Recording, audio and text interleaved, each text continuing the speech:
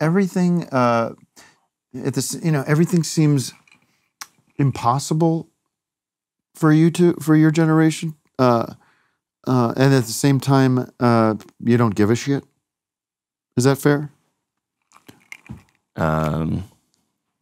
Yeah, I guess so. I don't know. Do you know that there was a time when there wasn't a million channels on TV, and that there was a time when you couldn't just with a flick of an app summon someone to pick you up and take you wherever you wanted to go, like you're a fucking Roman emperor? Yeah, I mean, I've heard about the past. Yes.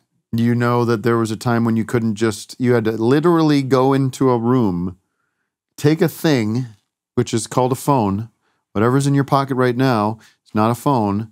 You take it off the wall, press buttons, and wait, and hope to fucking hell that the person you're trying to call happens to be in the location that you're calling. Yeah.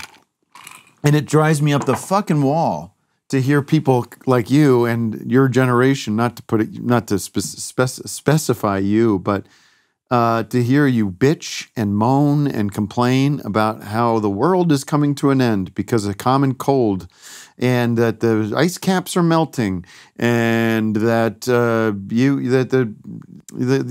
person in charge isn't the perfect person. And yet you live in this fantasy land where that if things aren't exactly, you're like the princess and the fucking pea. You know the princess and the fucking pea with the mattresses, and she's sleeping on 20 fucking mattresses, and she can't sleep because there's a pea 10 mattresses down. Yeah, I know that. Story. Yeah, I know. That's all I hear from you people, and you better grow up. Because that's not how the world works, friend.